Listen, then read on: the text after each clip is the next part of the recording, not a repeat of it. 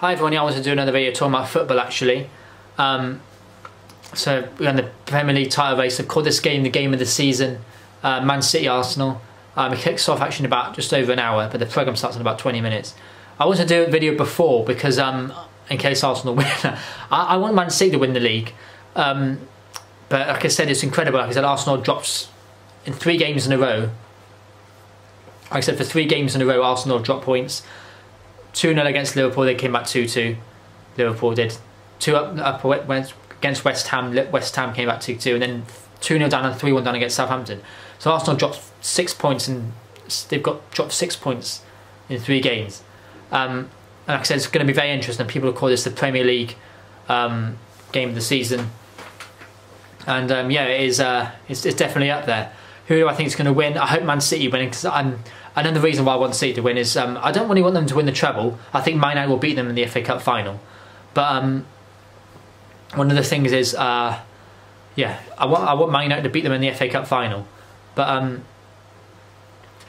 I think City will win. I think I want City to get the same number of league titles as Everton, because Everton have got 9 at the moment, and Man City got 8, and I want City to get 9 league titles. Plus, yeah, I really want that. Plus, I kind of want them to win 3 in a row.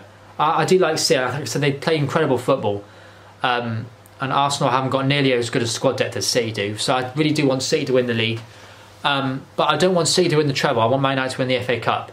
I do want City to win I want City to win the cup double of League and Champions League, and then I want Man United to win the FA Cup. That'd be like the ideal scenario for me. But I'm quite nervous. Arsenal could pull up a shot, but they haven't won like 11 wins in a row from Man City in the Premier League against Arsenal. They haven't beaten Man City, haven't beaten Arsenal, or Arsenal haven't beaten Man City at the Etihad in the league since January 2015. But Man City have that robot Erling Haaland up front, 48 goals this season. He could break Dixie Dean's record of 63 for Everton and Arsenal in whatever season that was. He got 63, Erling Haaland's on 48. He's on 32 Premier League goals, and he needs 2 more to equal the all-time top flight record. He's already equalled the all-time 38 game record. So it's going to be very interesting. I'm nervous. I want City to win. But if Arsenal win, fair play. I want to do a video beforehand. And just to get into the video beforehand, I want to do a prediction. I'm going to say Man City will win 2-0. So 2-0 is my prediction. You might think it's interesting that Arsenal won't score, but I don't think they're going to score. City are becoming crazy defensively. Arsenal do score, they do score. I think it's going to be 2-0. I'm going to go 2-0 Man City.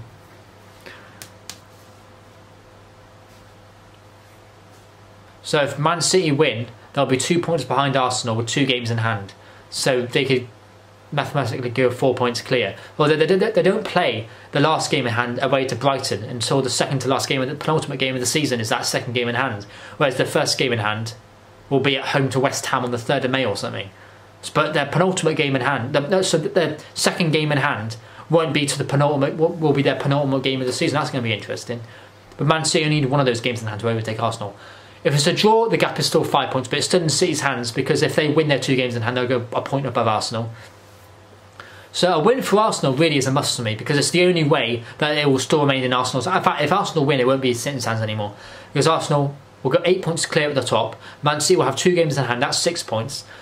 People say Arsenal might drop points to Newcastle away. They could well do, especially after Newcastle just thrashed Tottenham 6-1. They scored 5 goals in 21 minutes, which is only second to Man City scoring 5 goals in 18 minutes against Watford in 2019, the season that Liverpool won it.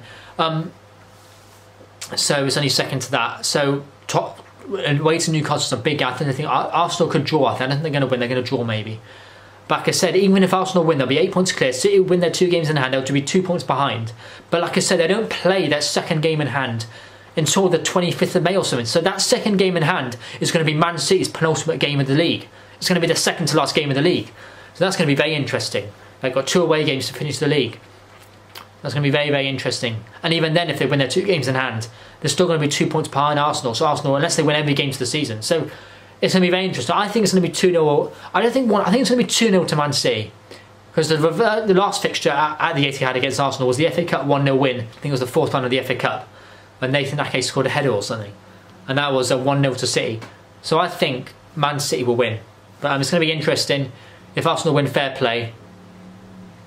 Like I said, if Arsenal win, fair play. I want City to win the league, so I'm a little bit biased, but I support Manchester United. But I want City to win the league because with Man United, my team, Manchester United, there's levels to the rivals.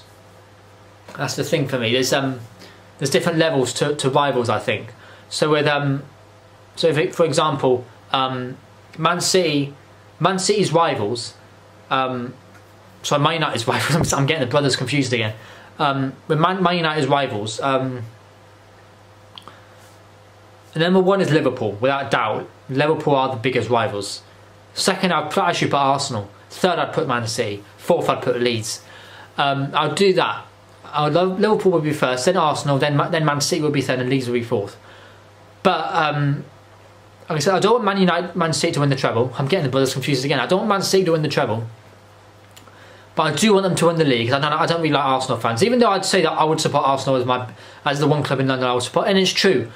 I've been to Finsbury Park a few times. I would support Arsenal. Any club in London, if I had to support, it would be Arsenal. They're the red side of London. I support the red side of Manchester. It would be Arsenal in all fairness.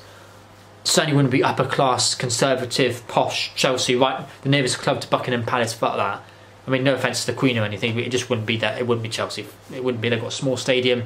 I like Arsenal's Emirates Stadium anyway. So it would be Arsenal if I had to support a team from London. But I do want City to win the league. Because I don't like Arsenal fans really. So I want Man City to win 3 in a row. I want them to win the league. I actually want them to win the Champions League as well. But I don't want them to win the treble. I want Man United to win the cup double under Erik ten Hag. So that's what I want. And yeah, we'll see how it works. The game kicks off in just over an hour. I'm nervous. I'll be watching the whole game. I'm actually in today as well. I usually go out, but I want to watch the game. It's going to be a massive, massive game. What I'd give for Man City to win. I really want to see that. I would love to see them win the treble. But yeah, I have to see what happens. Come on, City. Come on, the City's ends. Beat those Gunners. It's going to be so good. So yeah, leave it at that for now.